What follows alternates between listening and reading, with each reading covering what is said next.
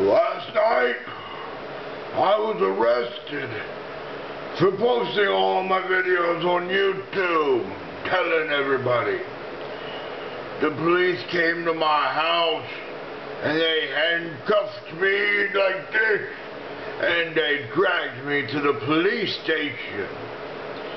They interrogated me and beated me up and they kept hitting me and punching me for a good 4 hours.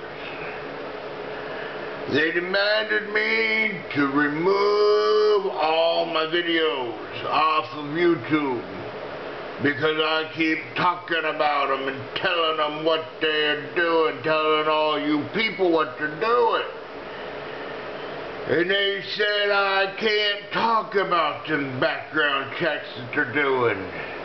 I can't talk about them banning magazines. I can't talk about the things that they won't let people do anymore.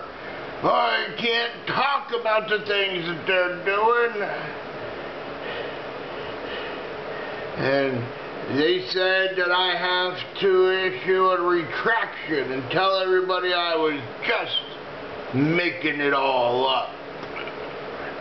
They said that if I do not do this in the next 48 hours,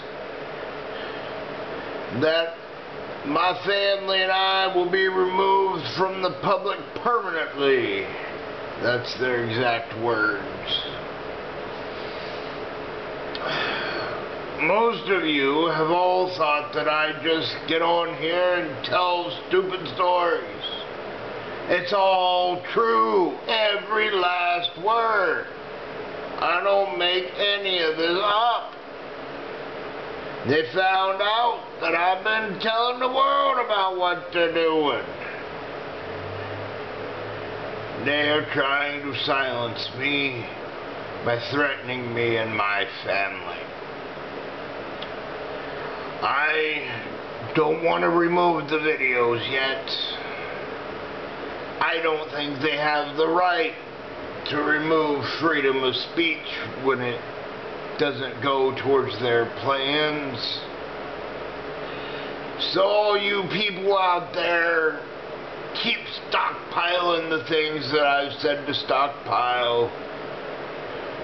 Watch the videos that I've been warning you about. Take heed before it's too late. If I don't ever see you again, make sure you have a good afternoon, a good evening, and a good night.